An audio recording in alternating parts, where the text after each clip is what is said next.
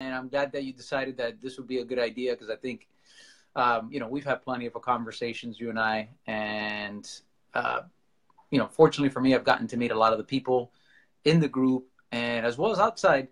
And this is something that's pervasive, this idea of your body fighting you or you fighting your body. It's kind of like a mix, right? We've talked about this concept of the relationship that we have with our bodies very often resembles more a shoving match. And the ideal is to transition it and create essentially a waltz with it. It is. And it's a beautiful analogy for people who are watching. And you've gotten a little bit, some tidbits from this. If you have a chronic condition or even a disability, because disabilities force us to use different parts of our bodies and muscles in different ways, and they can create pain. If you're dealing with pain and you're dealing with a chronic condition, this is a great live to watch for you. Armando has been so compassionate and caring and reached out to me just out of the goodness of his heart. And that's what he's doing today, is helping you. So cool. I'm so glad you're here. Well, thank you for having me. Again, I've really enjoyed being part of this community. And, I wanted to welcome everyone as you're kind of trickling in. And I understand that this is kind of like in the middle of the day, so a lot of people are working and doing their thing. Mm-hmm. But as you're listening to this, I wanted to kind of paint the picture of what this is about, what it is and what it's not. So actually, let's start with what it's not. This is not going to be, you're going to watch this and you're going to be cured of everything. Your life is going to be rosy all the time, and there's never anything going to be wrong with your life. In fact, it's the exact opposite. The likelihood is you will have continual flare-ups. You'll probably still have some pain. You'll still be struggling with autoimmunity by the time that you're done with this. The difference is you'll now have a new perspective and a tool set or a toolkit to use whenever you're in that position, or even better, to avoid a lot of the situations that put you down and essentially take your body into a full-on attack. And we'll talk a little bit more about that. And I know, Hillary, we've had these conversations, and I know that this is something that you've had issues with, right? It's like you're going, and then everything is going, you're full steam ahead, and then it's like the wheels come off and you're like, whoa, what just happened? And now I got to take a step back, regather, and then try to heal up from that and then go back. Right. And it's really about planning for your worst day, like you and I talked about. And it's about knowing your triggers and your limitations as well. It's super important to get in touch with those things, whether they're dietary, whether they're you can't work yourself to exhaustion. And this is part and parcel with don't compare yourself to people, because your schedule doesn't have to be the same. You don't have to do the same things that people do. You don't have to accomplish the same things, and you're not the same person. So going into this aware of what you need to work on is very important and integral, because it guarantees that you are going to have better days. And you want to have better days. You want to have better days more than you have tough days. And you actually can do it, and you actually can do it working for yourself. Right. So, here's why it's important for you to listen today. If you want to feel more in control, that's the number one thing, right? Because one of the biggest issues that I've seen is when you are in your darkness, when you're kind of in full flare-up mode, when you're feeling, the feeling is that feeling of feeling trapped in your own body, feeling helplessness, of not knowing what to do, and everything that you thought was reality because everything was going well, and then it's like somebody slammed on the brakes, and now everything that you thought to be true is no longer true. And whether that's actually true or not, that's something that's debatable, because in your mind that is true, but like, what do you do from there? And in your body that is true too, because there's sometimes where it's like, well, I can't go anymore. I simply can't go anymore. And it is all dependent on your condition and what you deal with. every single day. Only you know your limitations, but you do, as the owner of an autoimmune disease, or of mental health and depression, and we can't just include that either, because that manifests in physical symptoms, or as we talked about, disability, or as we also have talked about, even if you're doing a shorter term treatment for cancer or something of that nature, there are times when your body demands that you stop. And so it's all about anticipating and creating a life around, I said adaptations, and Armando said, let's talk boundaries, which is super important. So these are preventative measures. At the same time, you have to live preventatively. You can't just fly off on a whim and go to a new city and have a 5-city tour of whatever you want. You really need to plan your life. Right. And so let's, part of this planning, or look, part of what all of this is creating these, like I said, like this toolkit that you can count on, that brings in more prediction or response in your life, right? So we'll talk a little bit more about the brain, but what I'd like to do is kind of lay out what this presentation, this masterclass is going to look like. So first thing is we're going to go over a few definitions so that when I say something, we're all on the same page. From autoimmunity to pain to really understanding a lot of the intricacies. So we're all starting at the same place. Second thing we're going to do is talk about our relationship with our body. This is really important because, as with any relationship, if you don't cultivate a relationship, it's not going to get better. So talking about having a healthy relationship and how to approach it so that it's something that's actually serving you and not something that you're always at war with.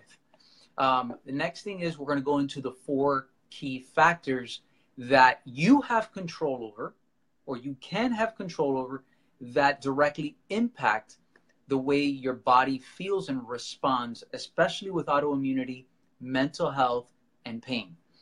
And then finally, we're going to do any Q&A if there's, any Q&A, anybody has specific questions. So if you do have questions, I just want to put that there. You can type it in here in the little chat, and I'll try to scroll through it after when we get to it. But if I'm not answering it, type it again. I just don't want you to forget it. I want to make sure that I answer your questions to the best that I can, and we can move on from there. Does that work? Well, and I want to make sure that people understand where you're coming from. So Armando has a background in the physiological basis. So he's a physical therapist, but then he's also moved into mindset coaching.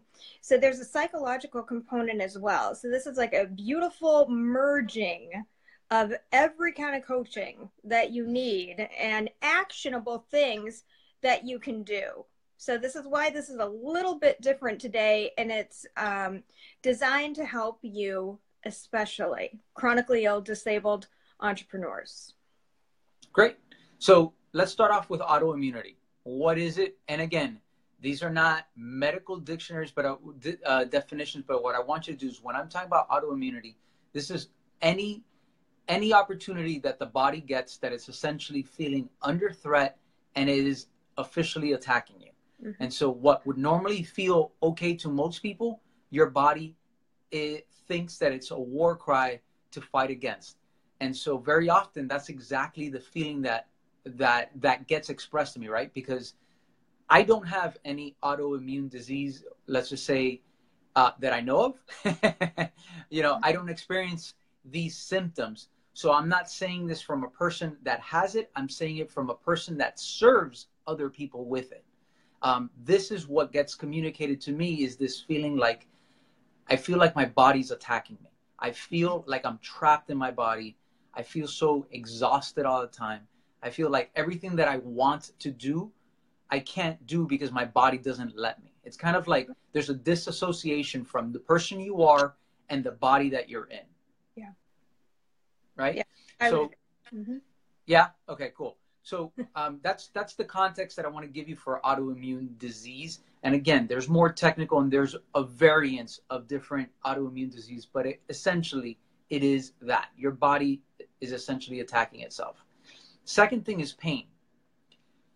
more often we feel pain in certain joints, in certain places. And so we think, oh, my elbow hurts, or my wrist is hurting, or this. And yes, they are hurting, but understand that pain happens in the brain and not in the joints or muscles.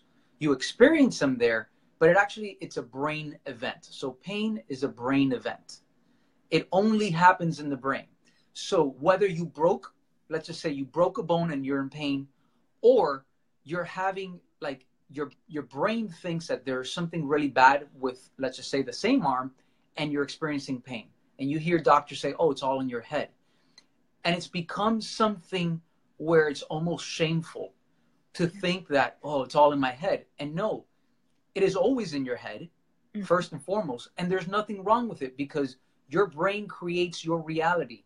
And so just like a vivid dream that you wake up when your heart is racing and you're sweating, your brain does the same thing. If it perceives a threat and it feels like it needs either more support or it's not ready to do something, it's going to slow you down to preserve itself, because our number one thing that the brain does is try to keep us alive.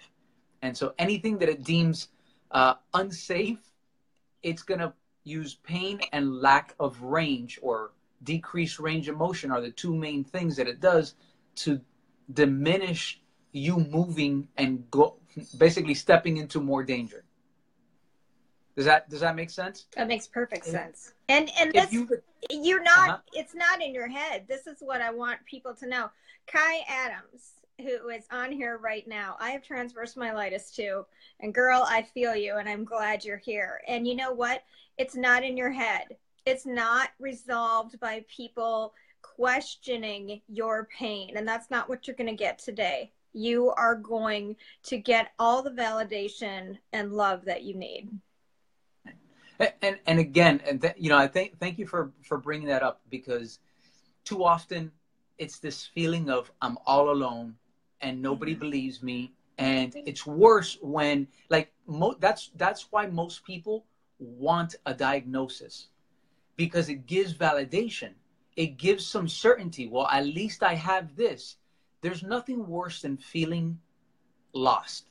There's nothing worse than feeling uncertain. And so that's why diagnoses become so, like, people reach for them, because, and sometimes you're like, oh yes, I have transverse myelitis, or I have MS, which you're like, well, that doesn't make any sense. Why would you be excited about that? Because the certainty of knowing what you have is better, even though it may be something that is not great to have. That is better than the uncertainty of not knowing what it is.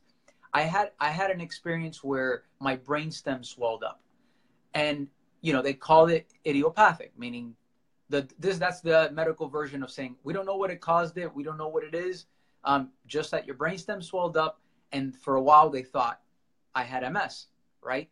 And this happened to me my sophomore year in college. I ran track and cross country. I was taking more than a full load. So I had a lot of things going. And to me, the thought of MS, that I express myself physically quite often, that thought of not being able to do that was very, very scary. Luckily for me, it ended up not being any of that. And they still don't know what had happened. And I never got it again. So wonderful. But the point is that sometimes the not knowing is more scary and worse off, which is why so many of us seek for diagnosis, because at least now we can hold on to something which gives us a first step or a baseline, a platform to take the next step. But when you're uncertain, that next step is very uncertain, and it's very difficult to take that next step, because you're like, well, should I go here or should I go there? You don't trust yourself, because your body has betrayed you. And so you have no idea what type of decision to make. Right. And I think you said something really beautiful right now, which is your body betrayed you. And that leads into the next point that I wanted to make. This is what happens every time we talk. You're like, you said something, and this is what, and it always is this illuminating thing.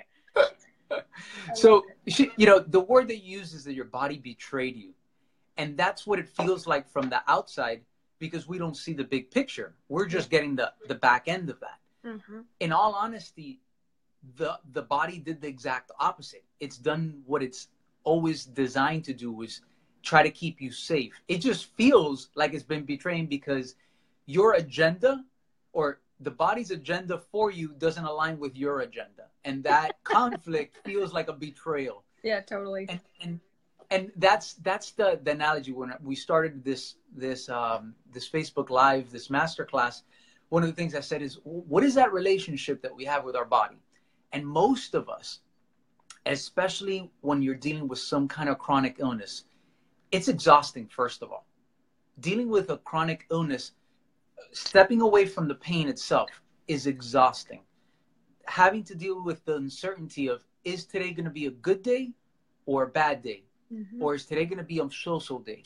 You're always on pins and needles, not really sure. You might as well go to Vegas and roll the dice, right? Because sometimes that's what it feels like. And hopefully as we go through this and you understand these 4 key factors, it'll be less like going to Vegas and more like making more conscious decisions to minimize the risk. So the relationship, like you had said about this idea of the betrayal, that verbiage is very much in alignment with what I call the shoving match, which is what starts to happen is your body is trying to communicate with you.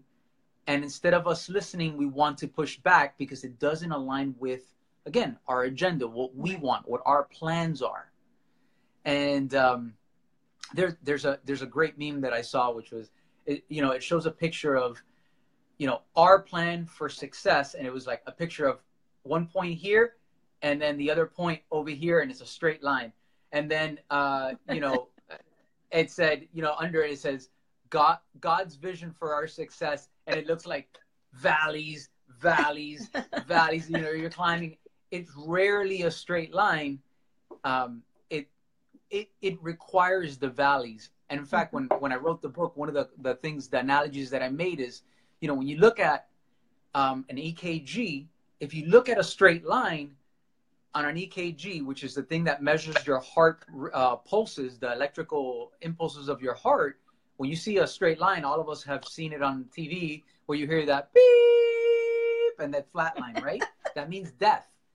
Most of us are trying to achieve this flat line for whatever reason, whether it's up or not, but this flat line versus a healthy EKG is actually peaks and valleys. Mm-hmm. A healthy life is filled with peaks and valleys. So part of this is understanding that, embracing it, and then being willing to learn something from each and every one of those valleys and getting more clarity on each and every one of those peaks, right? Because at the peak of something, you have the advantage of seeing further than you did before, right? Was it, I think it was it Newton or Einstein that said, if I've gone so far, is because I've stood on the shoulders of giants, right? Mm-hmm. And our life is filled with these ups and downs. Every time we get to an up is an opportunity for us to see further than before, even if it's just one step further or miles further. But it's an opportunity. And when we're on our darkness, we get to see the perspective of everything in front of us because we're at the bottom and we see the darkness and we see there, and it's scary, it sucks, but it's an opportunity for growth, because in order for you to get out of there and shift from that valley, you do need to grow and become a different version of yourself, one that's a little bit stronger, a little bit more certain, a little bit clearer, to allow you to move up, let's just say, that next peak. Mm-hmm. So here, let me just kind of get a little shout out here, see where each and every one of you are as you're on here. If that makes sense, just type in, just say, give me a thumbs up or a yes or a heart. Just let me know that you're alive and you're still listening. I just want to make sure that I haven't lost you yet. So if that's the case, give me a thumbs up or a heart or whatever it is that you want to throw in there. So cool. The shift from, thanks, Simone. There it is. Give me the A-OK. All good. All right, Kai. Um, so the relationship, what's the inverse of that? The inverse of a shoving match is what I like to call the waltz, right? When you're dancing the waltz, there are steps forward, steps to the side, steps back, and that together in unison, right? You and your partner, in this case, you and your body, have to sometimes, the body takes 2 steps forward, which means you have to take 2 steps back. Sometimes you sidestep together. Sometimes you take 2 steps forward and the body allows it, right? And guess what happens when you're learning to dance? You step on each other's toes sometimes. So it's painful. It doesn't always look like a professional dancer. So don't expect that. If you understand the concept of the dance, understand that there's a progress to learning and mastering anything. So as you're learning to dance with your body, know that there's going to be hardships, pains, stepping of the toes. That doesn't mean you're in the wrong place. It just means be patient and take it one step at a time. Right? Exactly. And I like that you went into the waltz because you had mentioned that before, but I wasn't thinking about the steps of the forward, the back, the side to side, and not resisting. Not resisting because you're both, it's kind of like you're both leading because there are those 4 steps. So it's not like really anybody's leading, but you're doing it together. So I like that idea that you explained that. That makes much more sense, and I love the analogy even more. Yeah, Great. Kai, right? Kai says the same thing. She loves it too. Right. Good. Good. I'm glad it resonates. So here, again, if you have any questions, make sure you type them in there. I haven't scrolled through this, so maybe you've already asked some questions, and we'll get to it at the end. I want to make sure that we answer everything since you're on here. But I'd like to go into the 4 key factors that will affect your body, your autoimmunity, your pain, your mental health in and of itself. And the 4 are your mindset, your nutrition, your movement, and your environment. And I'll define each one of those so you understand. So mindset, we're going to put in two different things, your brain set and your mindset. So the difference is the following. You can't have, let's just say, a positive mindset if you're not a human. And what I mean by that is, in order for us to understand that a little bit more, we have essentially 3 brains. We have our most primitive brain, our reptilian brain. That was essentially responsible to keep us alive, right? The most vital functions to keep us alive, make sure you're eating, drinking, procreating, keeping us as a species alive, first and foremost. Second one is your mammal brain, your mammalian brain. That's responsible for hierarchy and tribal community. It's one of the reasons why us as humans value this that we're doing right now. Having groups, tribes that are like us, that have something similar to us that we can connect with and grow with. But that part of the mind also is the one that says you walk into a room, and I'm sure you've done it, and you get like this energy from this person. You're like, man, that person doesn't like me. You haven't even talked to them. What is that? It's us knowing who our tribe is and our brain picking up on those variables that allow us to know, hey, are we in danger? Are we not? I'm sure you've been in situations where you're like, I should probably not be here. Something doesn't feel right. And then you take a step away and you find out that something bad did happen, right? Yeah. And that is part of these brains that keep us alive and keep us growing. The final part is what they call our neocortex, or our new brain, or our human brain. This is when people say, hey, think positive. You gotta have a clear vision for your future. Let me ask you this. If you've ever been in a really bad place, in a really dark place, I don't know if you've ever had somebody tell you, hey, think positive, and you just want to throw them through a wall. Because at that moment, you can't. You can't, because you are no longer a human from a brain perspective. You've downshifted to an animal, reptile or mammal, one or the other, or both. Okay, so that's where you are. Pause that. Let's reinforce that and dig into that a little bit more deeply. Okay. This is why you can't move into a positive mindset, because you are no longer a human and you're not accessing that part of your brain. So this is amazing because there's work to do to get back to the human state where you can create that positive mindset for yourself. Right. So first thing is brain set, and that's what we're talking about. The brain set is making sure you're a human.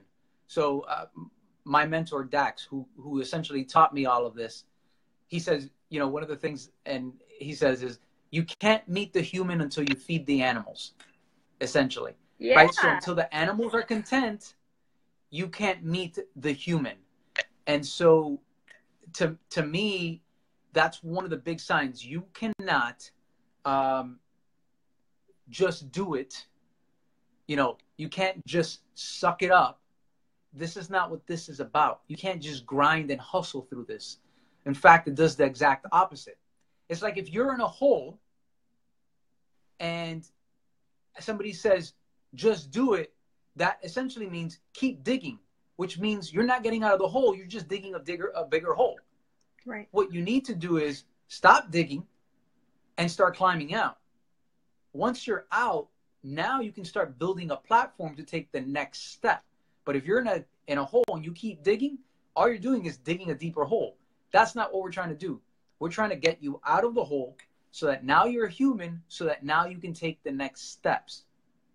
Does that make sense? This has a lot to do with acceptance too. When you're in the hole, and when Armando and I first started talking, I'd be like, I'm in the hole, I'm in the hole, I'm in the hole, I'm always in the hole. He'd be like, well, you have to accept that you are going to be in the hole sometimes, okay? And I would just be fighting and fighting and fighting. No, I'm not. No, I'm not. I can keep up. I can do this. You have to accept this is just a part of your life. It's like maybe you have an allergy to seafood, for example. You have an allergy to seafood. You're not going to go out to Red Lobster and order the shrimp fettuccine. Okay, this is your thing. This is what you have. So you can say, you know what? I don't want to be in the hole anymore. So I know I need to be in bed, at least laying down by 8 o'clock, for example. And it's accepting that it's okay to have what you have so you can come out of that hole. Right. Definitely. And so that essentially is the quick version, right? Because all of this we can do hours upon hours on each one of these, but I want you to have a grasp of this so that you have something to build on in the future. Mm-hmm. Once you're in the right brain set, now you can tap into the right mindset, right? So now you're out of the hole. Now you can look forward. You can self-project, right? Or self-actualize, meaning you can think into the future. If you're in the animal brains, you cannot do that. So it's very important when you feel stuck that you're like, oh, like I need to think more positive. I need to do all of this. And you can't do that. There's a good chance you're in your animal brains. So we need to get you out of that. Mm-hmm. I figured let's just work on this for a second before we move on to the next one. So how do you get out of those animal brains, right? I think that's the next logical question. Amen. Because I don't want to leave that with a cliffhanger, right? Come back next week and we'll tell you. God. No. That'll drive someone crazy. Yeah, all right, so exactly. here's a simple, I'm not going to see you say it. Here is one way that really, for the most part, shifts you out of being an animal for a second, is gratitude. And I know we've heard it before, but you getting out of your own head and serving someone else is one of the ways that actually helps you shift it relatively quick. Because what you do is right then and there, you are shifting your perspective. By shifting your perspective, your reality changes right away. Mm-hmm. It does. Mentally, it shifts automatically. So if you're finding yourself in the hole and you're feeling trapped and helpless, one of the things that you can ask yourself is, who can I help today? who can I serve in the best way that I can today? Not compared to the next person next to you, in the best way you can. That may be reaching out and saying a word of encouragement to somebody that you know is having a bad day. That may be helping the cliche, helping the old lady across the street, or, giving a homeless man something, or even better, acknowledging someone who's homeless, right? Because more than anything, the people that are homeless, think of how many cars they stand in front of for whatever their reason. This isn't about why they're there or what their intentions are. But most of those people, they are in front of asking for money. And what do most cars do is ignore them. So after a while, your level of significance goes down. And so you actually, more importantly than giving them something, you actually looking at them in the eyes and saying, hey, what's your name? I'm praying for you, or have a nice day, or here's some money, or here's this. But what is your name, right? It doesn't get more personal than your name. And I don't want, again, don't put yourself in a position where you put yourself in trouble, right? Don't do this at 2 a.m, no street lights, and you're going to approach someone. That's not probably the best time to do that, right? In the middle of the day, maybe you're okay. I don't want to get anybody into like a worse situation, but you also have to be aware of your surroundings, right? But the point that I'm trying to make is acknowledging someone with something so personal as their name. When was the last time somebody asked them their name, and how much more powerful that is to them than any food or money that you've given them? Because you've given them something that most people neglect, which is you've given them the status of a human again, right? Right. So that's a kind of like a different topic, but I guess the point that I'm trying to make is when you step out and you serve someone else, it automatically shifts your perspective, because now you're shifting it to helping someone else. The other thing that often happens is you have to move. You actually have to physically move to do something for somebody else. The act of physically moving is another strategy to get you out of your hole, because it shifts your perspective physically as well as emotionally. So those are, and emotionally, I mean, it's helping, but it's also reinforcing to you that you are valuable, that you do have value, even though you have this crappy disease. Even though you have it, you can still make connections with people. You can still move your body. So it moves you out of that perspective of kind of worthlessness and this is all I ever deal with and I hate it so much and I can't get out of it. You have actually positively contributed and made a difference. And you can do that with your disease. You absolutely can. Right. So that's how to get out of the hole, right? Those are a few actionable strategies that will help you get out of the hole and move you from an animal to a human. I love it. Once you're a human, now we got to look at the mindset component of this.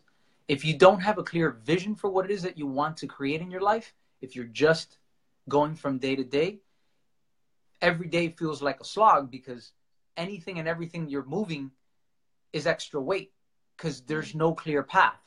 As opposed to, hey, if I got to go up to the top of the mountain, like if I had to carry a backpack full of supplies every day and I don't know where I'm going, it's just going to feel like dead weight that's weighing me down. Sure. But if I know I have to get to the top of this mountain, I'm like, oh, wait, this is food. This is water. This is these are resources to get me to the peak of that mountain. All of a sudden, this is my lifeline. It's no longer an anchor, right? So understanding what your vision is for what it is that you want to create, what kind of a life you want to create, is absolutely crucial to actually moving in that direction and actually feeling good about it. Because if you don't have that vision, you don't know where you're going, right? You know, any way is the right way is the wrong way. How do you know, right? And then the other component of that is when you're looking at your mindset is you also have to have something that drives you. something greater than yourself. Okay. You having an easy life. I think, was it Bruce Lee has this great quote that is that, you know, don't pray for an easy life, but pray for the strength to endure the life that you have.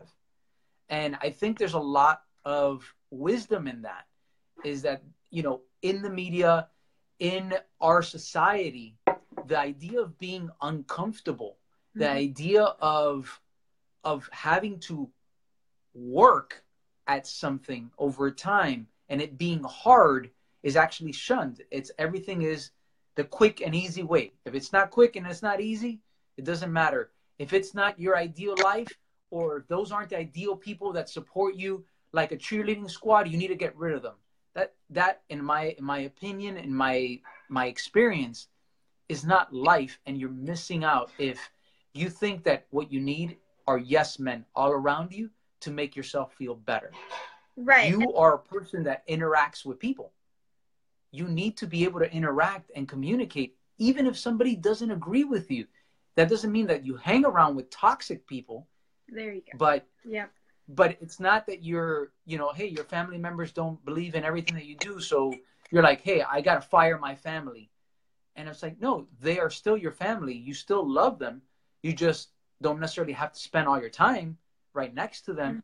And hearing that, you know, surround yourself with the people that are gonna support that and demand excellence from you, right? So we kind of moved a little bit into environment there, but I wanted you to really understand that having a strong driver greater than yourself becomes the engine that moves you. Having a clear vision gives you a destination, and then understanding the path, right? The process that you need to go through gives you the steps that you need to take on a day-to-day basis. And when you're in that place, it's kind of like being in an avalanche. Like you talked about, you don't know which direction you're going, so any direction is good.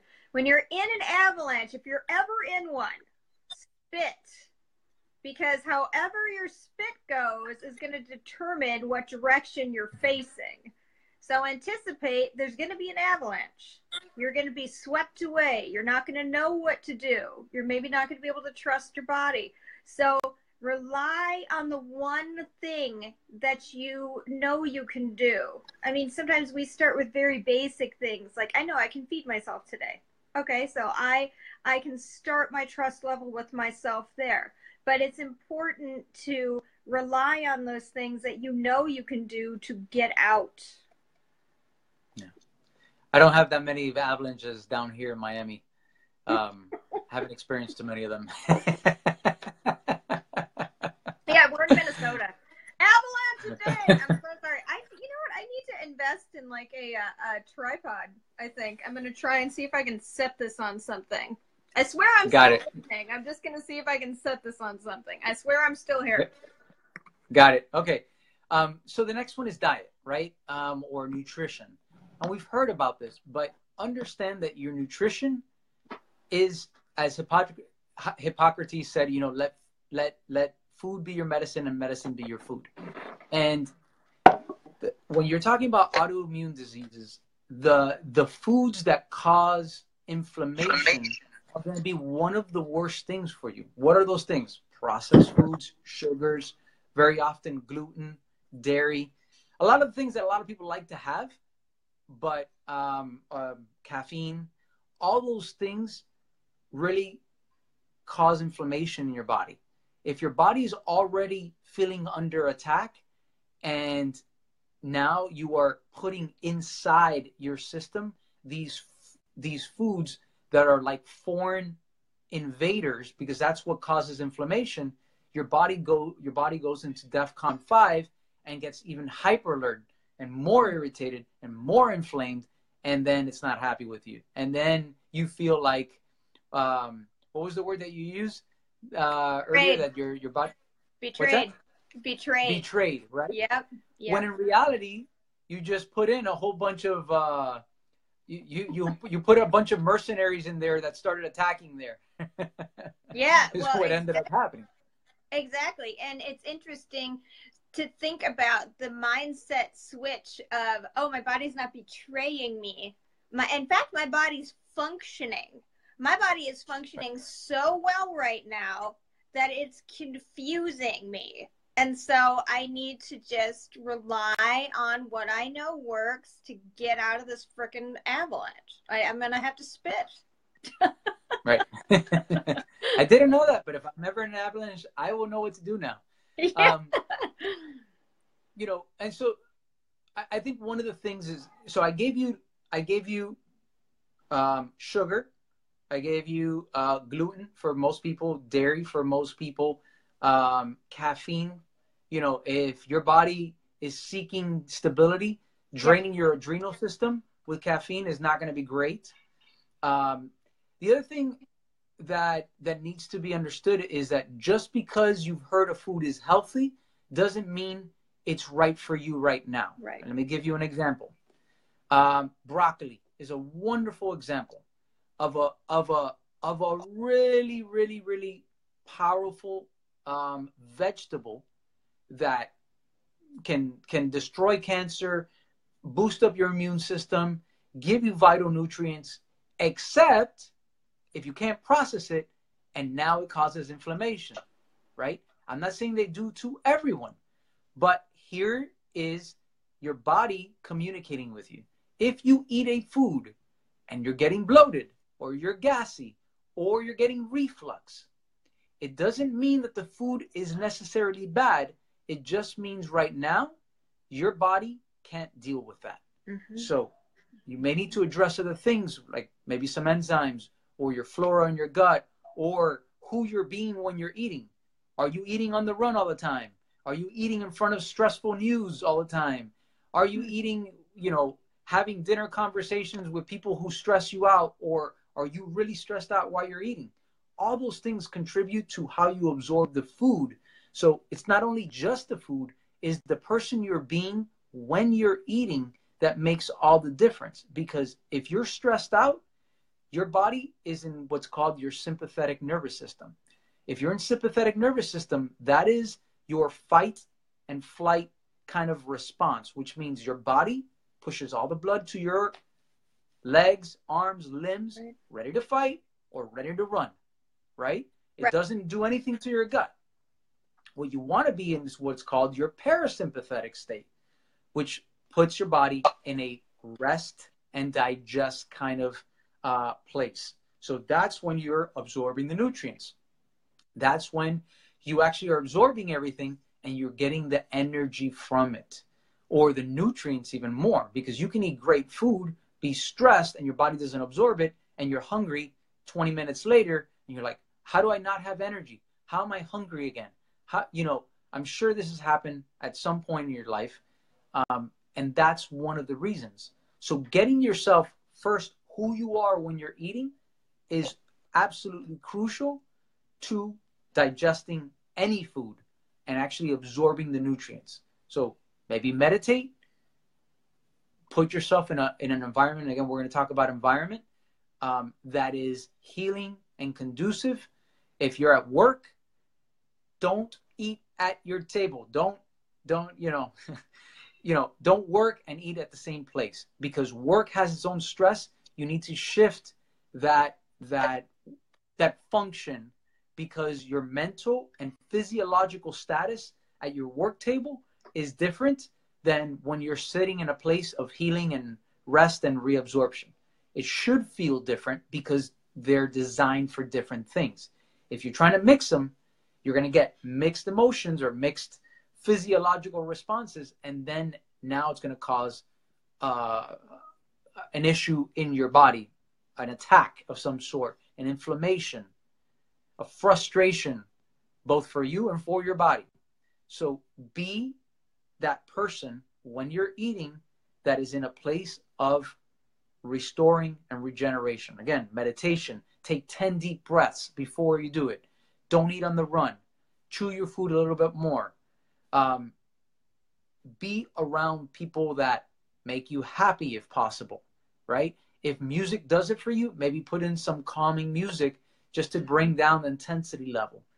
If you're on the run and it's the only time to eat, you're better off drinking a little bit and doing more breaths and waiting than eating in a hurry. Now you have full inflammation, upset stomach, reflux, and now your body from the inside out is feeling horrible, right? So I just kind of wanted to put that in context so that it's not just the food, but who you are when you are eating. That makes a huge difference. That's so true, because I'm telling you, here's a little anecdote, okay? So I was going crazy one day. I'm not a huge breakfast eater. Sometimes I like breakfast food, but not exactly like at 7 a.m. because it's kind of hard to eat that much. So I'm running around doing whatever. It gets to be probably like, later morning. Maybe it was even like 1 o'clock. My daughter and I decided to go to Target. This was a recipe for disaster because I had had caffeinated coffee. Now I drink decaf coffee, by the way, but I had had caffeinated coffee and I had had nothing to eat. And then we got through the checkout line and I sat down at the baggage area, where all the paper bags are or whatever. And I was like, I'm not getting up. And I had to take my shirt off because I was overheating and I thought I was going to faint. So we can't do that. We can't do that to ourselves. We're supposed to be nourishing. Think about the word nourishing. Can you really nourish your body when you're in the car trying to shove a fast food burger in your face? Is that nourishing? Right. So I just had to add that in and tell you that you're 1,000,000% on with that. So let's shift over to the third one, which is movement. Mm-hmm. Movement. Notice I said movement, not workouts. Okay. Yes. Very different. Or a workout can be movement, but not all movement is workout, if that makes better sense. And the way I define movement is moving your body, your joints, muscles, ligaments through a range so that it energizes, heals, and third one, excites. Those are the three those are the three ingredients for movement. Energizes, heals, and excites, right? If you're dreading it, probably not going to be the best thing, at least not right now. Yeah. If it's causing more destruction and not it's not healing, then probably too much at this point. Your body's already under attack. You don't need to attack it more. Yeah. And the third one is energizes. If you are empty out your tank, you're going to do no one any good. So it needs to provide those three things: energize, heal, and excite. I love it. How you choose to do that, that's going to be different. And I remember we had this conversation regarding your yoga, remember? I hope you don't mind me saying that, but no, that's okay, because I don't do yoga anymore. And that's one of the reasons, because it was too hard. I had to be escorted out of the class not just once, every single time. I wanted it so bad. I wanted to do yoga so bad. I really enjoy it, stretching and all those things. Every time, because I couldn't walk, I had to be escorted. I met everybody, and I finally stopped my membership there. But I did buy a $99 recumbent bike, and it sits in the living room. And it's a movement, it's a repetitive range, and it excites me because I can do it. And it's part of my environment. Good, right? So it's finding what that is for you. Mm-hmm. And a lot of times we think that we have to do certain things, right? Well, in order, to feel good, everyone's told me I got to do yoga, or I got to do this workout, or I got to do this. When in reality, you need to listen. Yeah. Very often we want to do more than perhaps we want, because we get excited. We want to do more because you're like, I feel good today, but then we step over the edge. And when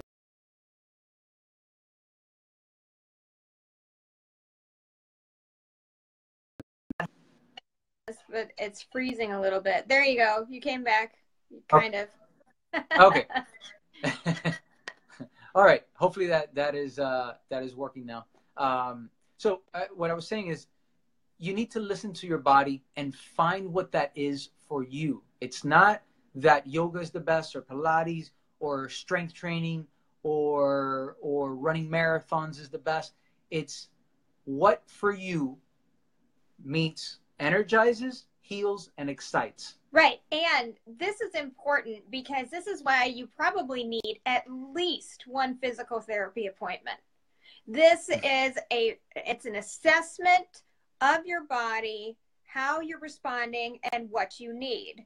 What you need and the exercises that you need to do that are individual to you are very different than another person, even if that other person has your same disease. So, Right. you know, with my transverse myelitis, it affects me in different ways than it does other people. It's considerate like that. So you have to do the work to figure out what works for you. So I can do the cycling, but I feel best when I do probably no more than 7 minutes. One day Right. I did 17 minutes and I had to crawl over the arm of the couch because I couldn't walk afterwards. So that told me that didn't make sense. So you have to kind of experiment, not like a crazy person, and be okay with starting slow. It's really okay. My doctor said, you know, you could go to yoga for 10 minutes and then leave the class. That wasn't ideal for me because it's hard for me to walk anyways, and then driving and whatever. So that didn't work for me, but maybe it would work for you. Maybe it works to pop into yoga and then come out of it.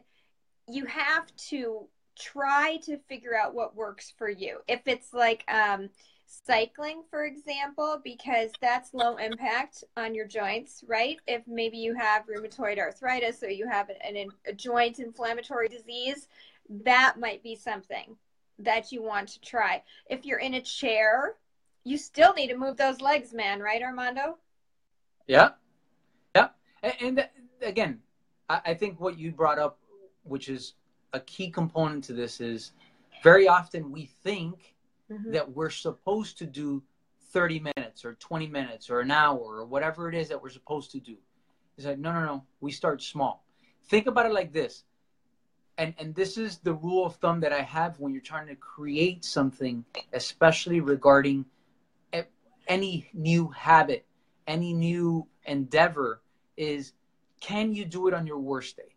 If you cannot do it on your worst day, then it's too much, right? So the question is what are what I call your minimal acceptable doses for the day, right? Because part of this is creating this routine so there's certainty in your day.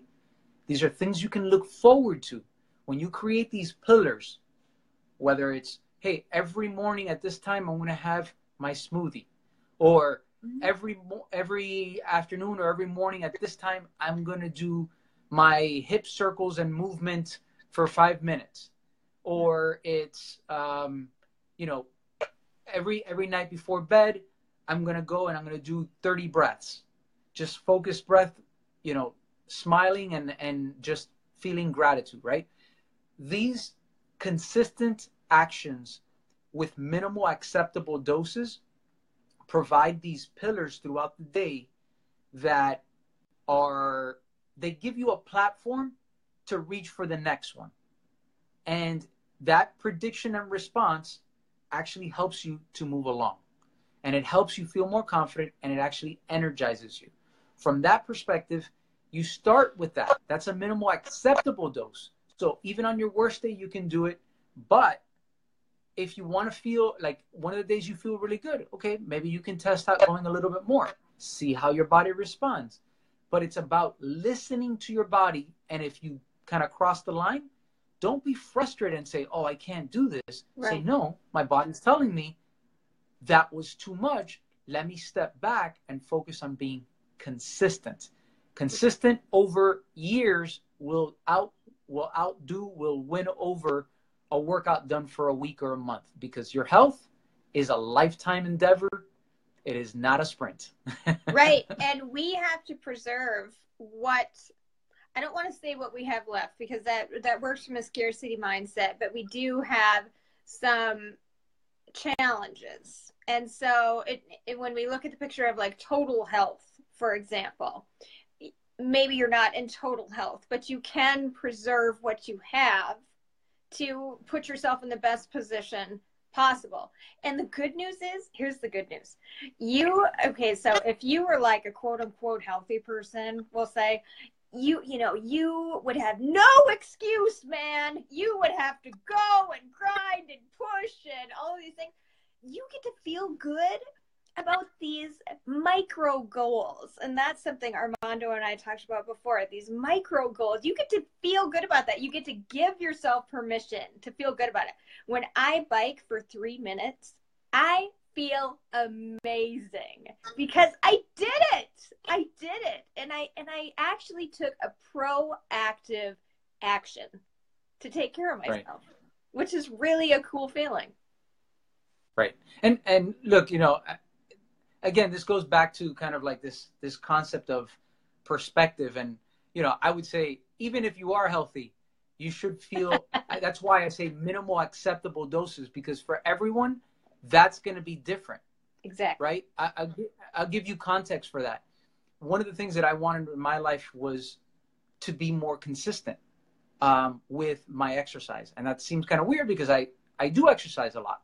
But what was happening is that I would exercise a lot, and then I wouldn't work out for 3 or 4 days. And then I'd get this great idea to go run for 4 hours, and I'd be able to do it, but then I'd be kind of beat up for the next week or two, right? And there was just like this up and down and nothing that I can count on. And so what I decided, it's been almost 700 days that I've been doing this. I started with 10 minutes of movement. This is actually where this kind of birthed this idea of minimal acceptable dosage. Yes. Right? I started with 10 minutes a day that included, hey, I want to make sure I do something every single day, and it's something that heals, energizes, or excites. Some days that was a 10-minute walk. Some days that was a stretch. Some days that was running. Some days that was strength training. Well, fast forward a year and a half later, I decided that I wanted to start running every day, as well as those 10 minutes. So right now, I just reached day 303 today of running every single day for a minimum of 30 minutes. Wow. For 303 days. I haven't missed a day. That's amazing. Some days I was sore and I had to stop and do some exercise or something just to kind of break up the run or walk but I ran 30 minutes every single day. And I share that with you because the context is you. It's not, you're not judging it based off someone else. It's at the end of the day, what excites you, energizes you, and heals you. For Hillary, 3 minutes is an opportunity to celebrate, which is perfect. Yeah. If it was 1 minute, it's an opportunity to celebrate. And then as you grow, you can move from there. I want to shift forward to the last one because time is moving along and I got to go pick up my kids. So that's a big one because I cannot leave them. So here's the last one. The last one is environment. And I put on there, environment deals with people, places, and actually everything that deals with your senses, right? We are sensual beings, meaning we experience the world with our senses.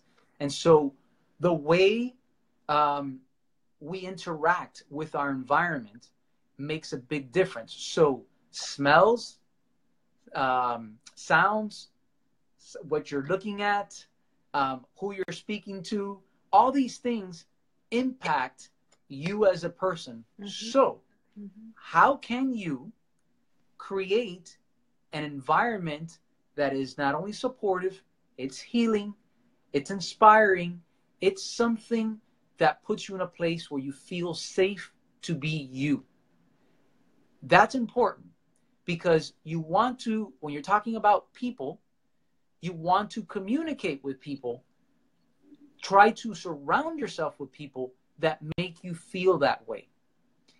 That being said, is that this is not a one-way street. You also provide value to others. And the saying, this is a conversation that my wife and I had, is that I think that there's a false saying out there that says, treat people how you want to be treated. The problem with that is very often we operate quite differently. And so the way you would tweak that is treat people how they want to be treated, right? Let me give you a kind of off the cuff example. I'm a person that likes getting excited. I'm a person that loves surprises. I'm a person that loves uncertainty and starting new things and change. My wife is the exact opposite. So one of the biggest mistakes that I make is I get excited. I want to surprise her, and it is the worst thing for her. Not because she's unappreciative, but because she wants to know what's coming up, because it makes her feel safe. Knowing what's coming allows her the time to plan and mentally prepare to get excited. Right. But let's just say I haven't mastered that yet. I'm working on it, right? I'm a practicing. You know, I had a bishop tell me, you know what the definition of a practicing Catholic is? One who's practicing to become a Catholic, a best version of their Catholic, right? So I'm a practicing husband. I'm trying to be the best husband I can be, and I am falling short in many ways, but I'm still practicing. I'm practicing. As long as I stay practicing, and we're moving along, right? And the point that I'm trying to make is that when we're dealing with people, understand what they need, and that's how you serve them, not what you need. You don't give them that. There's a great book called The 5 Love Languages. If you haven't read it, highly recommend it. And it talks about these 5 love languages and the way people experience love. And very often we give love in our love language. And so very often our partner gets our love language, not necessarily theirs.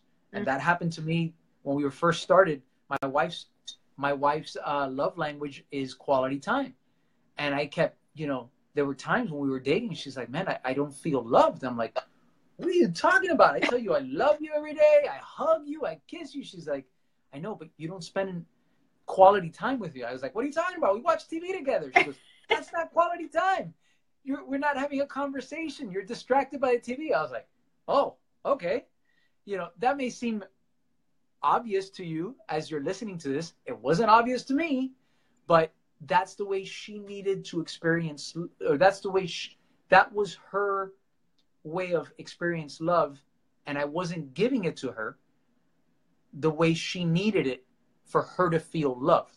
Now I make it a point. It's something I have to be very conscious of, that I'm actually giving her her love language, not mine. Yeah. Right? Absolutely.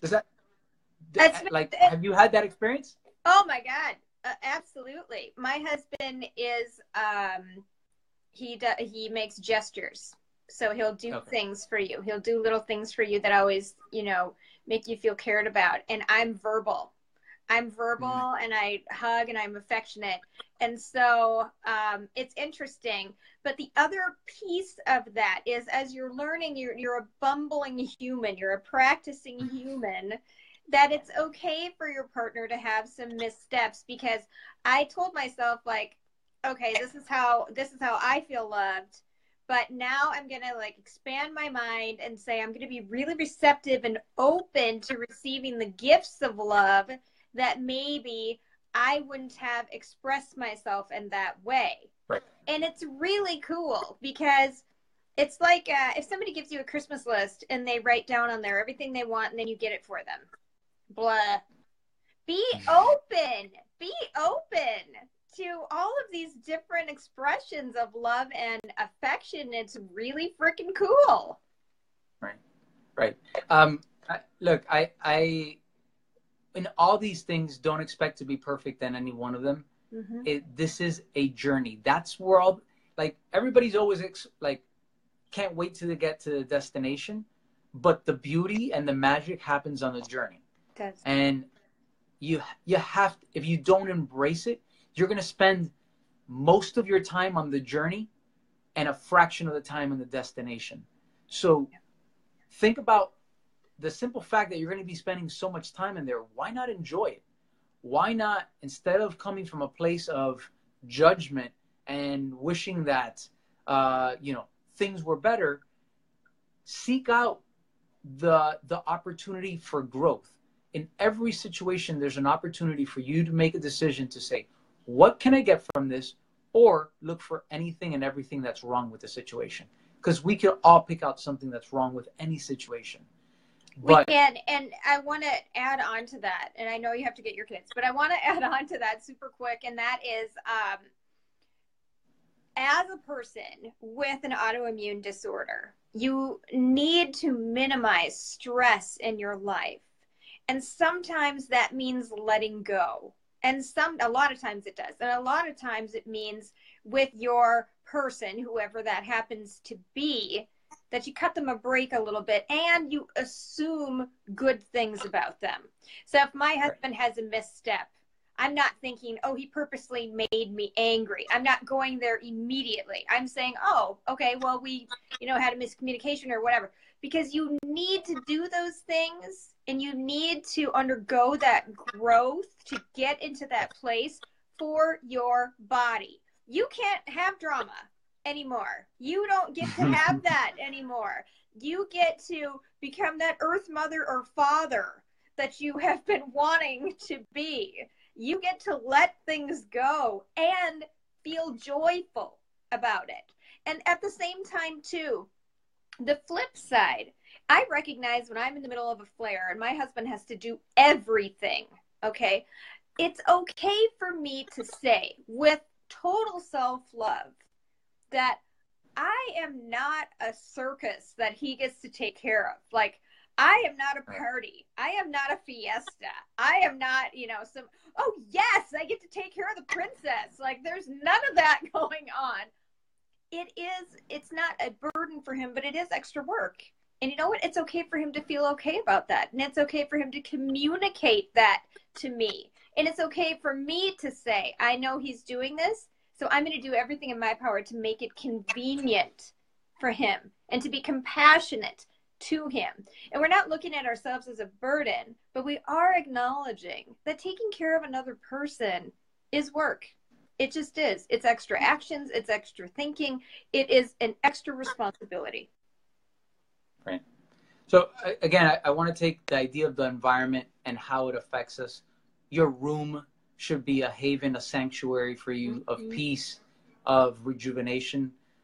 Whether you agree or not, studies have no TV in your room. That is not going to help. Have things that energize you. Look at the colors in your room. Do an audit of your room and see if it fills you with the peace, the joy, the sense of what you want to feel when you walk into that room. Very often we have our rooms the way we are because that's the way they are and we haven't done anything. If you don't feel what you want to feel when you're walking into your room, one of the most sacred spaces in your house, make it a point. Maybe you don't like the covers. Maybe you don't like the paint on the. Change that as soon as you can because it makes all the difference. Electronics in the room wreak havoc on your whole system. And I know it sounds kind of crazy out there, but if you want to experiment, take out all electronics and make sure your room is pitch black at night, and I guarantee you your sleep will be significantly better. Your environments make all the difference. So when you're going to create, have a creation environment. When you're going to eat, have an eating environment. What does that mean? That goes from your mindset to the people that you're on, to the place that you're sitting, to the sounds that you're hearing, even to the temperature, if possible, right? The more things you can control and place yourself in optimal environments, the better you are going to be at creating the mindset and the essentially the body and life that you want. And again, this is not just some like woo-woo stuff out there. Physiologically, psychologically, if you create these environments, you provide a breeding ground, just like rich soil for you to grow and blossom into that flower that you were designed to be. If not, then you're going to have a tough time growing, right? The parable of, the seeds being dropped on the rocks, on the thorns, and on the rich soil. The ones on the rocks had no roots and got burned up by the sun. The ones in the soil, where the thorns were, grew and got strangled by the thorns, and the ones in the rich soil grew and prospered and provided for others, right? So just I want you to think about, you are that seed, or you actually are that soil. You're the soil that helps that seed to grow. And that seed is that greatest and grandest version of who you are today and who you can be tomorrow. Perfect. Cool. I love it. Yes. So I do need to get going. So here's what I want you to do. As you're watching this, if you have any questions, post it there in the comment section. As you're watching, if you're watching this on the replay, post it on the comment section. And if you have anything, I'll make a video, or I'll type in the answers to any one of your questions as we get going. But I just want to thank you, Hillary, for having me and inviting me as part of your group, and allowing me to do this. I felt really connected to this group, and I don't want to have people suffer in silence anymore. There are better ways, and there are communities and environments that help you thrive. You don't just have to survive. So with that, I just want to call this a close, and thank you so much. Thank you. Thank you so much for being part of our community and taking care of our people so well. You specifically address our community, and that means so much to me. Please, thank you, Simone, for watching. Please make sure that you reach out to Armando, okay? If you need help, please make sure. He is in our community, and he has offered his services, and he has helped me greatly. So please make sure you reach out to him. And you can post any question at any time, any place in SickBiz at all. Reach out in any way, and just be well. Be your best self and be well. All right. Take care, guys. Bye.